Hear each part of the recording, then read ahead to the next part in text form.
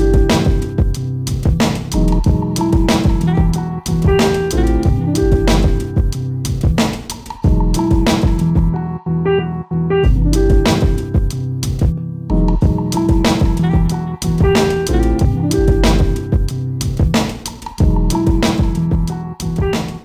guys, welcome to my space, which is actually my bedroom, but it's what I've got, so it's what I'll make do with.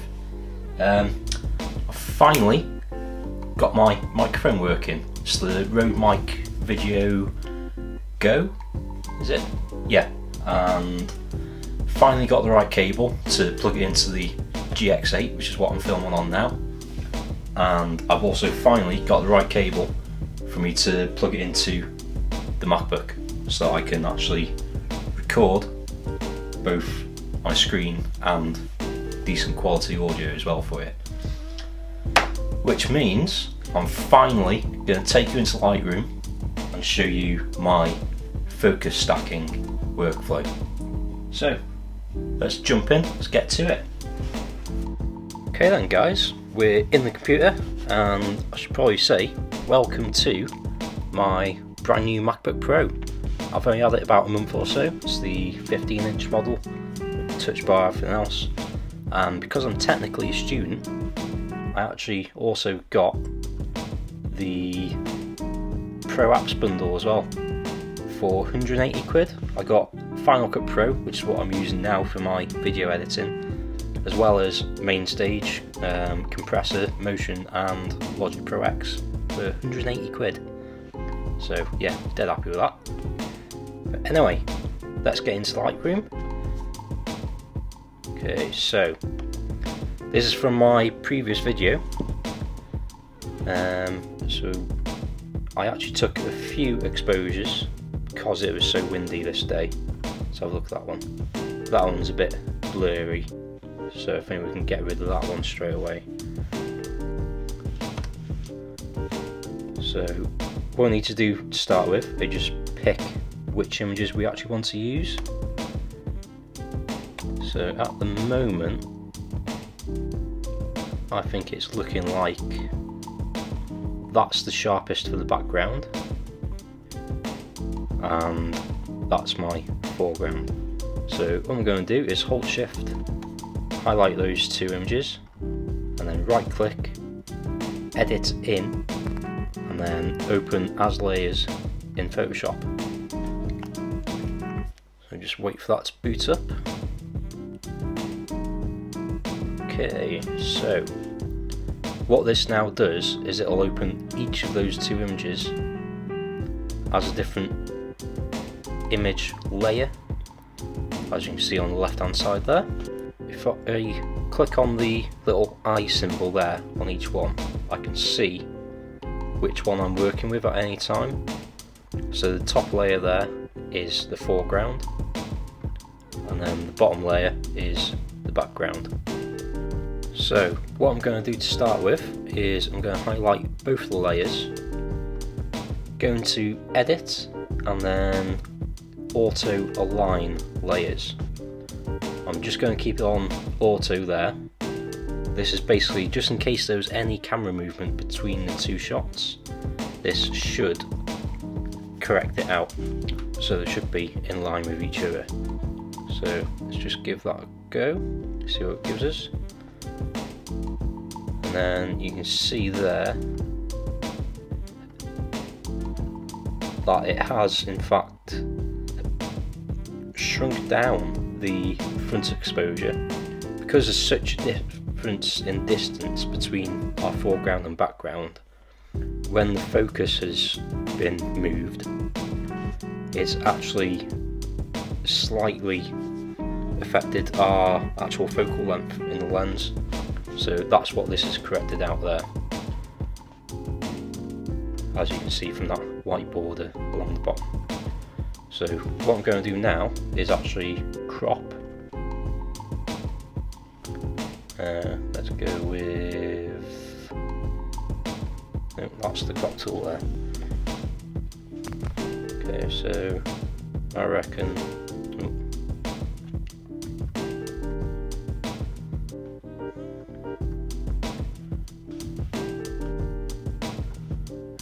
with that for now.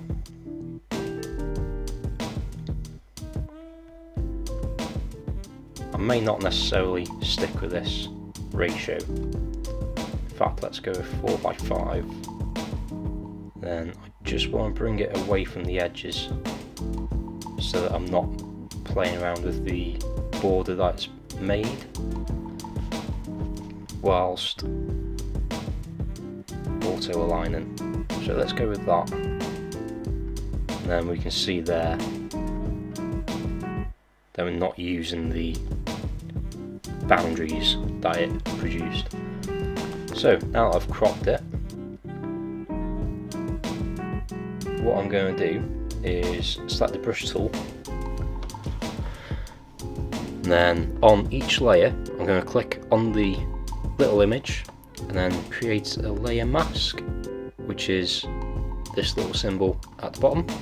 I'm going to do that for each image, and now it's literally a case of using either white or black to basically colour in. So either colour in or erase each layer individually so that we're showing just the parts that we want. So just going for a nice normal round brush like this. Just increase the size a little bit for the background. Ooh. Let's go with that. Okay, so I've got my brush ready. So black is basically your eraser. So on this front image here,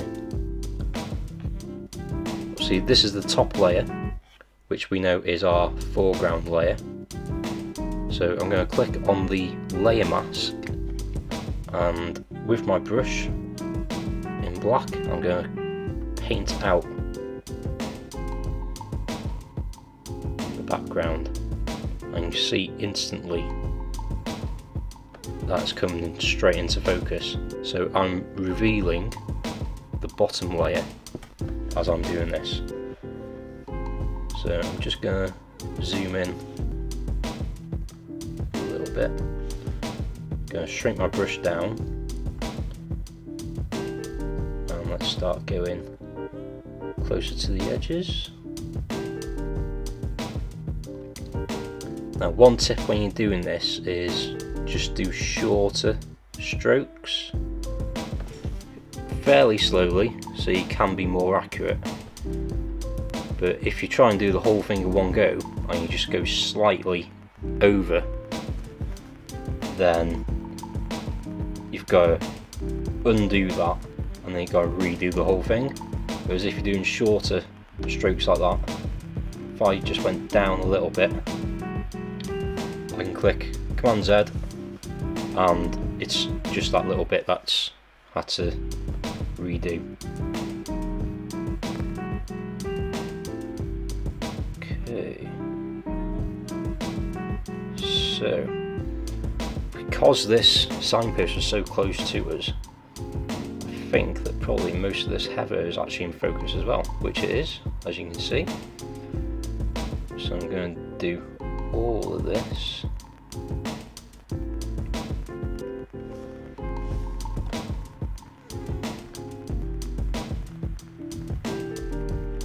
Go right down close to the post.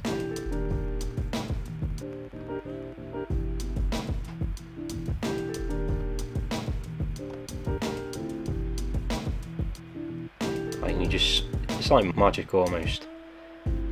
Everything just becomes in focus in the background. So as we keep getting closer to between the foreground and background, just keep zooming in, shrinking down our brush that little bit more.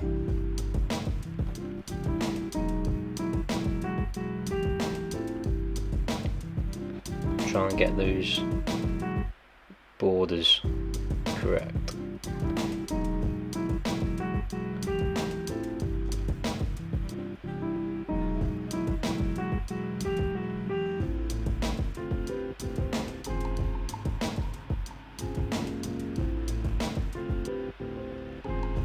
Okay. Great stuff. So, yeah, I'm quite happy with that already. So all I need to do now, I've not even touched the bottom layer mask there. I've literally just erased the top layer all the way around the signpost, which has revealed the back layer to be in focus. So from here, what we have to do is click on File and Save. And then we can go straight back into Lightroom. Yeah, and our stack has appeared in our timeline there. So, as you can see, it says it's got the normal file name with edit2.tiff. It's a TIFF file now. So now we can just edit it however we please. So I'm going to warm it up a little bit to start with, because it was actually a fairly bit of a glow from the sky. Going to leave the tint as it is. My exposure, going by the histogram here, going to increase exposure a little bit, but I'm then going to create a grad filter from the top there, just to bring back some detail in the sky and colour as well.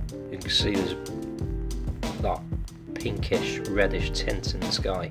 This was around sunset, remember.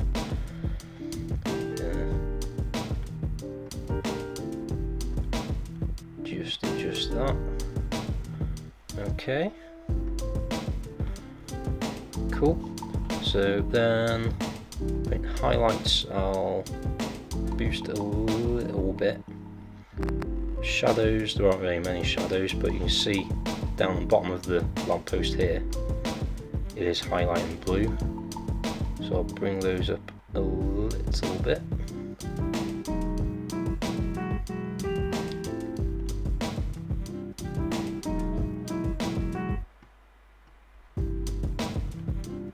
Okay.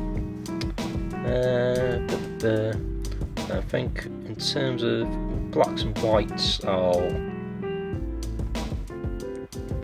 bring up a little bit. Blacks as well, just a tiny bit. Just put 17 there.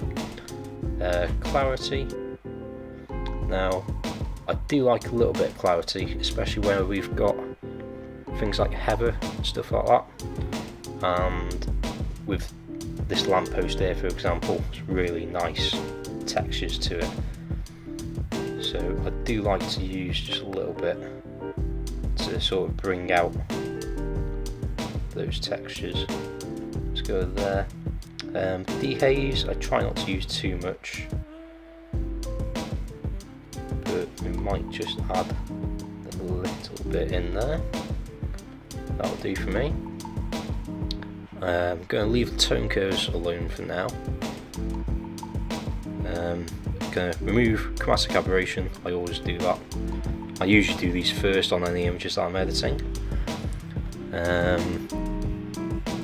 In reality, I should have done it before I started focus stacking, but there we are, because it won't allow me now to do it unless I go in and find it manually. Oh well, just leave that unticked. And yeah, for purposes of this video, I think that image is pretty much done. So yeah, in one image now, we've got the background in focus. So we've got the peak summit of Majove included in range there. We've got the signpost from the office dyke path. You can see a little bit on this one, I have rushed it a little bit. You can just see around the outlines where I've not quite gone into the detail I usually would do. But still, that is basically how I focus stack my images. So I hope that you found that useful. As always, if you've got any questions, feel free to drop a comment, and I'll try my absolute best to reply to everyone down there. Thank you so much for watching my videos and for following my channel. It's still just slowly growing, which I'm dead happy with. it's already got far further than I ever thought that it would do when I started, which is just over a year ago now actually. Despite how inconsistent I've been in terms of uploads, I am dead happy with how this channel's gone so far. If you go back to my very first video and then judge from my more recent videos, you can see how much I think that I've improved with the video quality and just the production and editing as well. But keep working, we'll keep putting videos out there and see where we get to. So thank you very much for watching, and I'll see you all in the next one. Ta-ra!